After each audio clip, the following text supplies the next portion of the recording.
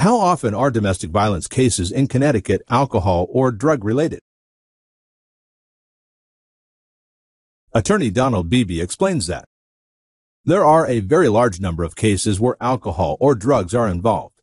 There are a lot of explanations for that, but one is that people generally lose a lot of their control over their actions and words. Having alcohol or drugs never makes anything easier to defend. However, if the defendant is serious about getting counseling for alcohol and drugs, follows through with the counseling, stays clean and sober, and establishes that it can lead to, sometimes, a null of the charges or a much more lenient distribution. If the person continues to drink or use drugs, it can be harder to defend. By defending, I mean that I am trying to work out something with the prosecutor and the courts. If a case is tried, it is just what can be proven by facts in front of a jury or a judge. But I am not talking so much about that because most cases are resolved by some sort of negotiation. A person who seriously takes on a drug or alcohol problem that he or she may have is generally treated more favorably by the prosecutors and judges.